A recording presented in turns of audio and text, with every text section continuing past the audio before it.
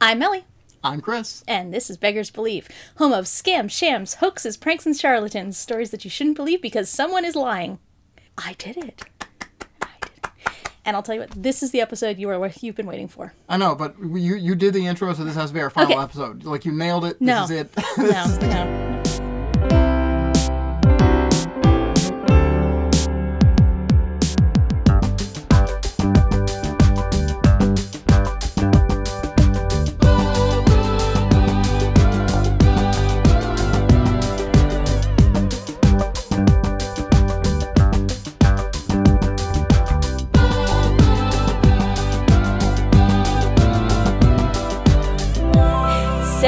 This time, you're going to pretend that you are me. Okay.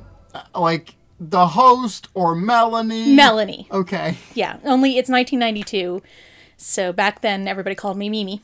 All right. I don't know why that stopped. I can bring it back. It's okay. I got my braces off and everyone started calling me Melly.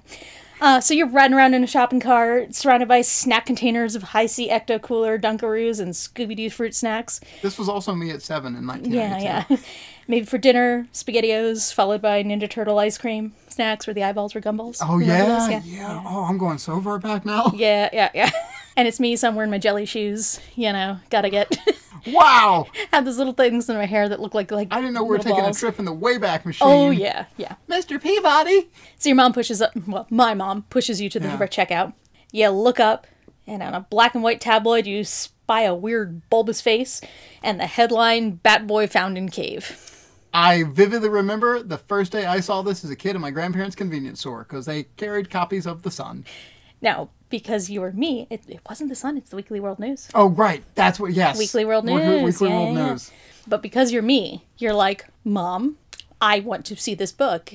And Mom says, you are not allowed to touch that book. That is pure trash. We are not doing that. No. And so it is the forbidden fruit of your childhood, is what the heck is going on in the Weekly World News. Now, I know that you... See, I got to touch mine. You were allowed to read the Weekly World News. So yeah, BatBoy. We're not, obviously, you know what's going on. I sure do. I can still picture that, like, vividly in my mind. Describe it, because, we might have people who can't. Because I feel like it's like this looming figure of, like, this, like, child, this bulbous-headed child with these, like, massive ears, correct? Mm-hmm. Like lurching forward toward the front of the publication. Yeah. Grayscale. With the pointy teeth. With the pointy teeth. It's like a mini Nosferatu. Yes. Poorly done mini Nosferatu. Yes. Leering forward on the front of this publication, and especially at the time being a kid, I was under the assumption that all print was fact.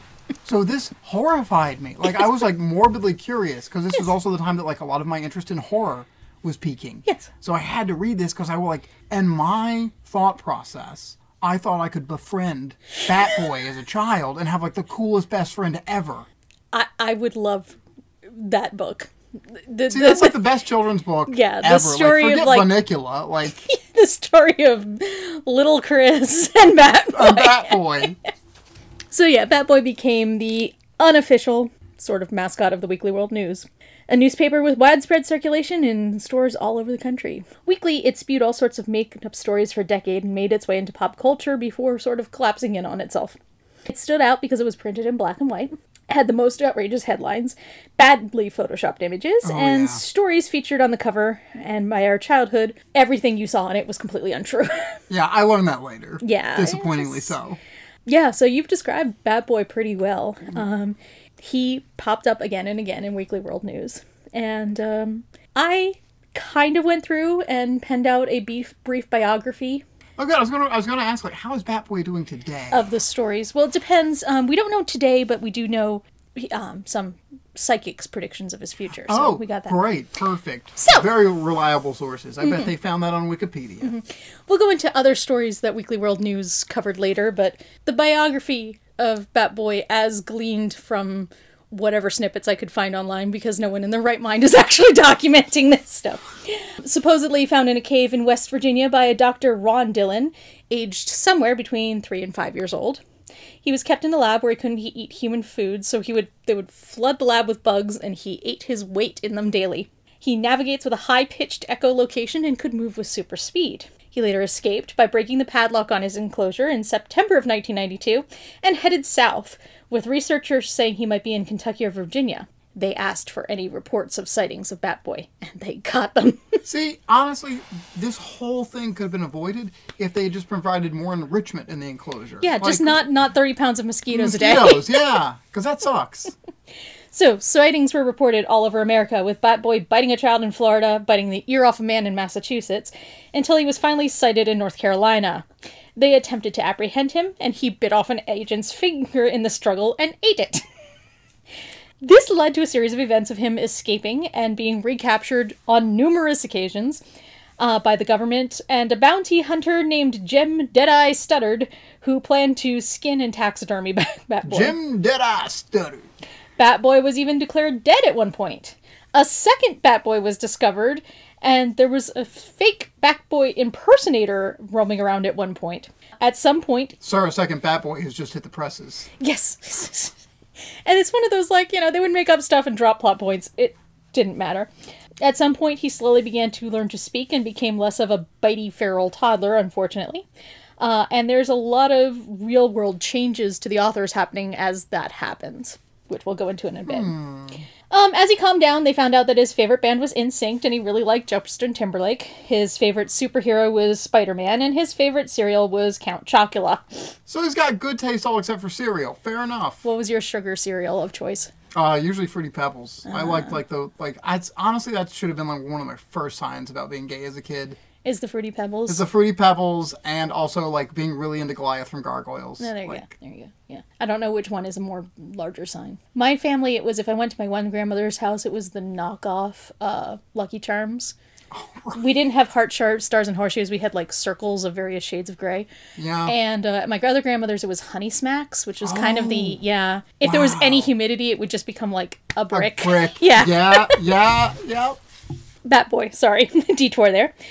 These are the last stories where he was treated as having childlike tendencies, and he went and joined the army for a while. Oh yeah, as you do. Yeah, he fell in love with Jenna Bush, and his age becomes muddled as he was described as what is described as a batty mitzvah. Batty mitzvah, and you leer at me. Yeah, you know what? That was a pun. Batty mitzvah. Yeah, that's a good one. And by good, I mean terrible. Yeah, there we go. No. Good puns are terrible. Yeah. Terrible puns are good. He went missing at one point, and in this time running around stole cars, including a Mini Cooper, went on joyrides, and was accused of having an affair with Jennifer Lopez. Despite this, he started training with the Marines to take out Osama bin Laden. Totally separate, he was invited to drive a space shuttle in the same issue as a letter to the editor suggested he might be related to the Teletubbies.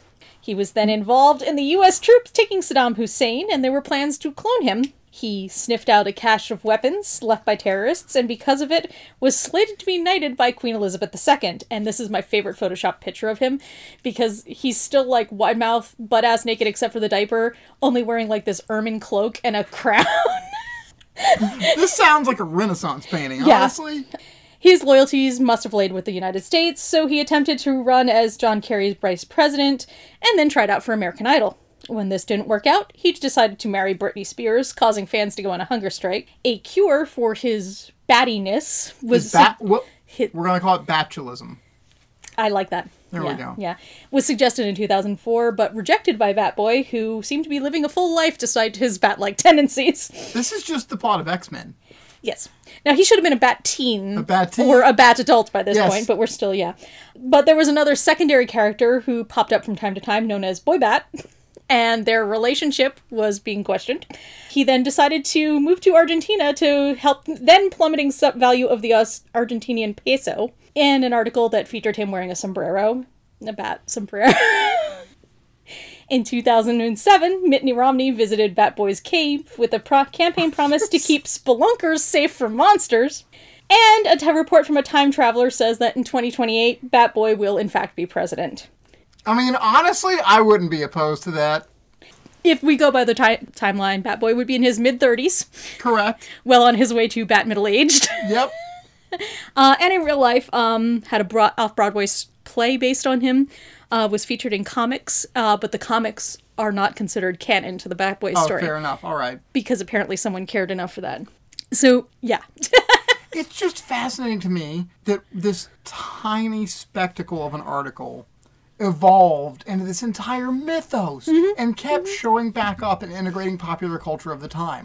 Oh yeah, that's the thing that is that. fascinating about this whole thing is it's pop culture of the 80s and 90s through a mirror darkly. Yeah. Like you totally can look at it and it's like, oh, this is what is going on, but it's this otherworld version of things. That's just such an interesting lens to display all these events through is BatBoy. Yeah. Yeah, it is. Yeah. And we will get back to the actual creation of BatBoy the character in a minute, but I want to go to the creation of the magazine that gave him life first. Yeah, please do. So the Weekly World News was started in 1979, originally in Lantana, Florida. That explains everything. It's a Florida publication.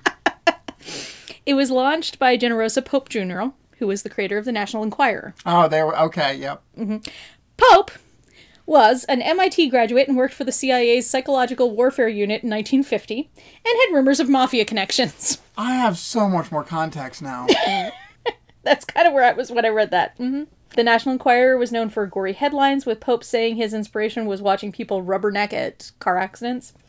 Originally, the Weekly World News was created to continue utilizing black and white presses that had been, when publications converted to color. It's claimed that Pope just felt bad that the black and white presses were a family-owned business and were about to go out of business, so he invented He found a use for them.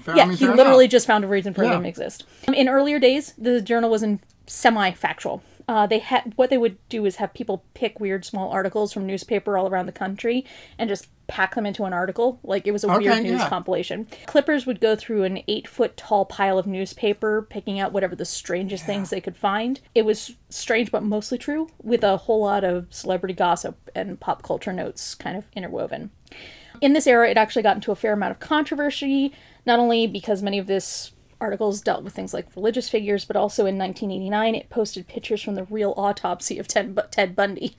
Oh my gosh, I didn't know that. Jeez. The person from the medical examiner's office who leaked the pictures was actually charged for that. Yeah, I understandably so.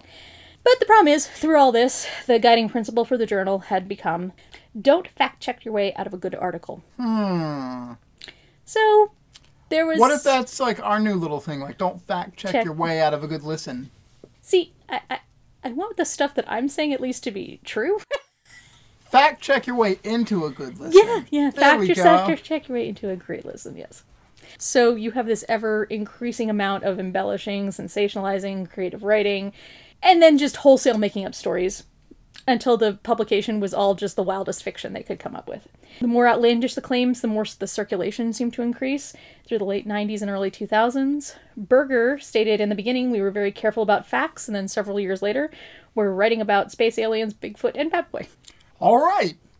Printing of the newspaper moved to Boca Raton in the 90s. I like that the Weekly World News is coming from the mouth of the rat. Yes. We're on several levels here. Many of the writers for the Weekly World News came from backgrounds that were actually in traditional news reporting and just wanted to create the humdrum and flex their creative wings. There were reporters who had started on the Washington Post and the New York Times. Joe Berger, who I mentioned earlier, had been a White House correspondent. I mean, honestly, like, when I started undergrad, I went into professional writing, and I was really hoping to get into journalism. And the few stints that I had, just kind of like feeling out the field, it was so droll, or so to the point that, like, if it doesn't bleed, it doesn't lead. I was like, I don't want to do this. If I had been offered something like this, I would have jumped at that. That would have been fantastic. So the longtime editor and creative genius was named Eddie Klontz, and he was a 10th grade dropout from North Carolina. He described their roles at the Weekly World News by saying, we were the Beatles of fake journalism. Yeah, this is basically... this is how you shine with fan fiction in the 90s. Like, this is your route. While other such newspapers would publish a disclaimer, Weekly World News played it straight. Until 2004, when it added a note that the reader should suspend disbelief for the sake of enjoyment. The environment at the actual publication is described as being really fun, with people yelling out ideas, laughing, and creating such a ruckus that it disturbed their neighbors. Lind says, there's days when I would leave work with my stomach and face hurting from laughing all day, with ideas being kicked around. Eddie Klontz would actually stand on his desk with a squirt gun and squirt the writers. It kind of sounds like a blast. Yeah, honestly, like, who needs the Google offices? I want this. Yeah. Salavone, who previously worked for the New York Daily News, said it was electrifying. Every day you'd go into the office and someone would make you scream with laughter. He also described his work saying, if somebody calls me up and says their toaster is talking to them, I don't refer them to professional help. I say put the toaster on the phone. I've seen Ghostbusters too. You can do that. I've seen your Ghostbusters boudoir shots. Yeah, you have. Has nothing to do with toasters. Just had to throw it in there. So stories were mostly loosely inspired by real world news and heavily inspired by whatever the news and pop culture of the moment was, like we said. Yeah, right. It's a parallel world of politics and a parallel world of pop culture. They took stories submitted by readers a lot as well. No matter how outlandish, ran with them without a bit of fact checking. Eddie Clance would give examples like, if we get a story about a guy who thinks he's a vampire, we take him straight to his word, and if a guy calls and says Bigfoot ran away with his wife, we write it straight as an AP story. How much the Weekly World News articles were believed, though, is really up for debate. Derek Clance, who was Eddie's brother and the managing editor, said, it's my belief that in the 80s and 90s most people believe most of the material most of the time, but they didn't really think that people believed it later on. Yeah. Most people saw it as a parody. They worked hard at creating incredulousness by, like, presenting the articles straight. They wrote them the same as though they were still working for a real publication. And the actual news background of the people who were writing really helped. One of their tricks was to cite experts. And sometimes they got real scientists and experts to respond. The name of the tabloid was generic enough that it wouldn't necessarily always register to the people that they were calling that it was that BatBoy article in a magazine. So they would give some sort of statement or blurb that they could run with. When that didn't work out, they made up a name of a scientist and would just quote it, or they would say that it was a baffled scientist. Baffled scientists can't understand. It was used so often it became a running joke around the office that somewhere there was the Academy of Baffled Scientists. I mean, honestly, yeah. When the writers stated they couldn't get a grasp on their own demographic, they were kind of just throwing stuff against the wall and seeing what sticks. But they did have running focus groups where they would put out trial covers to see like which one would actually sell the best and whatnot. And they also ran everything by a law firm to make sure they never quite stepped over the line. You know what? It sounds like they had everything at least in line enough to be doing this at like ground level. Like, you know, like, yeah. So Bob Lind, who was a writer for a decade, said, I have no shame. I make no apologies. It's not something I try to hide. And Derek Lang later stated that everything in my stories was fake, you know, depending on how you define fake. So back to BatBoy. Yeah, okay, yes. Give me... So this is the environment... The genesis of BatBoy. Yes, this is the environment that birthed BatBoy. Yes. An idea from a squirt gun. Yes. Don't ever say that again. All right. So he was created by editor Dick Culpa. He was supposed to be creating a one-off image of a space alien baby, but everyone in the Weekly World News loved the image so much they decided to do more of it, and they looked at it and basically said, That's a bat. That's BatBoy. It's BatBoy. The image almost didn't happen because the computer that Culpa was using to edit the image kept crashing. The original was actually a picture of a baby, edited to have giant eyes, pointed ears, inspired by Spock, because it was going to be a space alien. Shortly thereafter, Bob Lind took over the story. He was sort of this overwhelmed, freak-out, feral toddler. He was supposed to be... Like BatBoy. No. The character was this... Not Bob Lind. You don't get very far as a writer who's fighting people. Well, in certain circles. Anne Rice did it. She's dead, so we can say that. The image was... The image of his cover was a bestseller, so they just kept running with it. Later takeovers afterwards, BatBoy's stories got more weirder and more political, more topical, and less sort of this sort of rogue, overwhelmed figure that exists in our world. He basically got less feral, and apparently in a few years will be running for president. Other than BatBoy, they had other repeat characters who would write advice columns, including relationship, financial, medical, and psychics. Everything I read, it was terrible advice. There was a frequent column by a character named Ed Anger, who parodied angry conservative viewpoints and would just be totally normal rhetoric today from everything I saw. Yes. And I have a list of some of the more notable stories that I came up with. Okay. That just amused the hell out of me. But let's talk about the fall of the magazine before we get there. They always said that they didn't have a slant. They had a slant. They had a slant. Yeah, they were very slanty. It was incredibly slanty. Slantier than a non-ADA approved wheelchair ramp. So the newspaper went out of print when circulation dropped below 90,000 in 2007. Okay, wow. A new owner had made changes and brought in strictly comedy writers instead of that sort of straight-laced AP writers. It changed the tone. Yeah. They also started adding comic strips. So it started drifting more to like Mad Magazine kind of territory rather than exactly. Exactly. Okay. It was later purchased by a company named BatBoy LLC. Was moved online, and it's led to a few situations where fake articles from Weekly World News have been repeated elsewhere, in fact, and more on modern days. Still exists in some form, sometimes online, occasionally makes something into print with a Kickstarter. Interesting. Okay. And I read all about this in a few books online, one being BatBoy Lives, which is this great compilation of a couple of things. There's another one that's a history of Weekly World News and then online articles. I'll drop the context to the books I used down in the description. So, Weekly World News. Let's have some fun with this. Let's do it. Is this my list? No. This is my list. Oh, right. Yeah, This is my list of the stuff that was in the Weekly World News, yes. The reason that they were really so successful, according to themselves, was that they had a stated anti-discrimination policy for clones, androids, and aliens. A alien named Itglipsby from the planet Neblutron said it's really the only place on Earth I feel comfortable working because they're very supportive of the alien community. Hey, that was better than your French. Thanks. They also apparently reported that 12 senators were from outer space. Oh, yeah. No, that's true. Mm-hmm. Elvis repeatedly said to be alive. Articles written about his roommates, lovers, and professions. Huh. They held a contest with mail-in ballots on who to clone first. And the winners were John F. Kennedy, Abraham Lincoln, FDR, Ronald Reagan, and Millard Fillmore. That's... Jefferson was a close sixth place, Millard Fillmore beat him out. All right. They were said to have accelerated aging and were enrolled in a special school, with Fillmore being picked on by the other clones. Wait, did this give birth to Clone High, one of my favorite TV I don't know. series? Does that TV series have Millard Fillmore? No, but it has Abraham Lincoln. Okay. They had a space alien who was a flasher in Las Vegas. And it said that his private parts spin like a mixer and whir like a dentist drill. I'd go to that show. I would too. Burlesque gets dry after a while. Exposed Karl Marx as one of the Marx brothers. Whoa. They really had it out for Hillary Clinton. Accused her of wanting to paint the White House blue, adopting an alien baby, and having an affair with a space alien named Palad. Palad was a repeat character who apparently was involved in every presidential election since the 80s, with photos of each of the presidents, and went on to work for the Bush administration. One article was written about a man who was Bigfoot's love slave.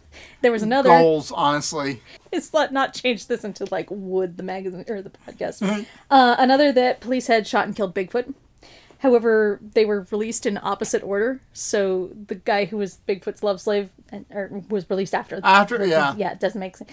Anyway, later there was a Bigfoot hooker working in Washington, D.C. All right. And the book I got those details from, The Batman Lives, Bigfoot Centerfold. We'll talk later. Santa Claus found frozen into a block of ice, which canceled Christmas. And then Captain America emerged afterwards. The Earth's core is made of candy because so many children drop sweets and ice cream that all the sugar's soaked in. So the center of the Earth is essentially a jawbreaker. A giant gumball just waiting to be crunched. There were pizzas delivered to the Last Supper with Judith picking pepperoni.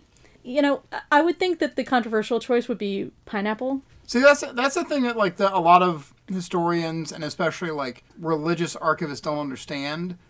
All the translations that they've been trying to do, like Judas, it wasn't 30 coins, it was 30 pepperoni. They had crop circles appear in a man's chest hair. Oh.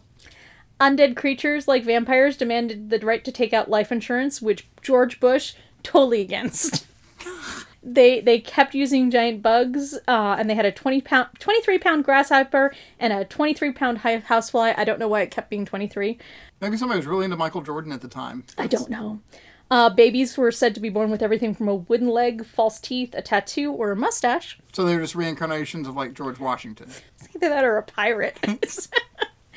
Porn-based spam and fake Viagra ads were actually being sent by aliens in an attempt to seduce women on Earth. Yeah, Earth Girls Are Easy. I've seen that movie. I have too, because it was on Comedy Central constantly when we were kids. Correct.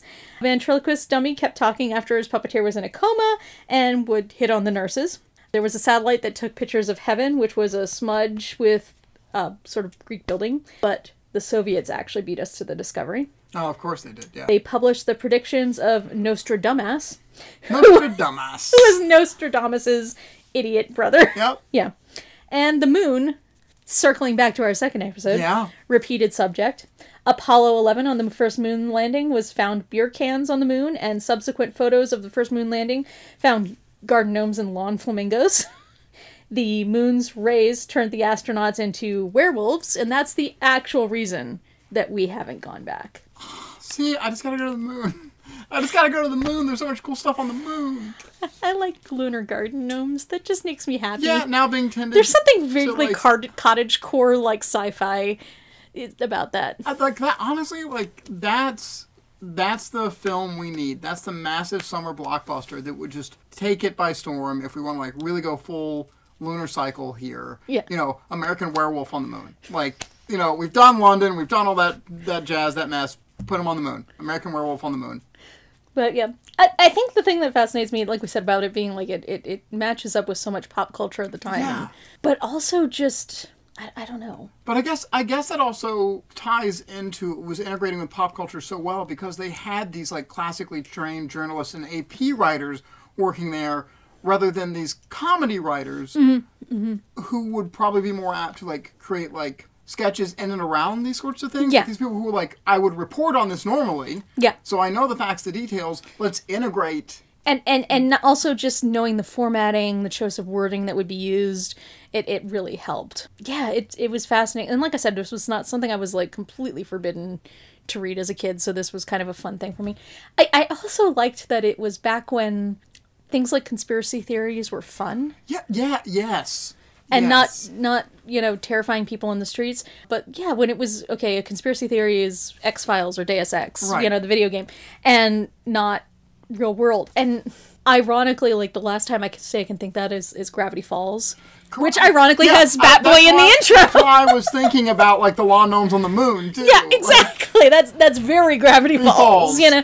But where we could actually kind of have fun with things still, you know, without it being like end all, catastrophic, end of times, darkness, everything's sad.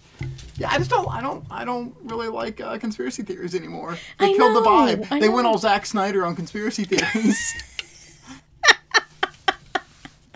Oh, and it is. So that was a fun little romp. No, that was a great little romp. I have to say, jelly shoes really put me. Oh, there you go. I put you in the mindset. I have to say that when I was going through things, the moment that BatBoy closed his mouth in those in those images, he jumped the shark. Yes. That was was it for me. It was like up. No. He needed to be open mouthed and ready to bite. Correct. Yeah. So yeah, that's what I got for this one. All right. Well, take it from this side of the microphone. Don't believe everything you hear. This is Beggar's Belief. You want to talk about where you can find us? Oh, yeah. Also, gotta plug our socials here because I just got that information. We are on Instagram as Beggar's Belief Podcast, all one word. We are on all of the major places you can find podcasts as Beggar's Belief. And if you have anything you want to write to us, especially good words of encouragement, or maybe you've cited BatBoy recently and you're missing an appendage, you can email us at beggarsbeliefpodcast@gmail.com. Yay! Now I'm going to go to the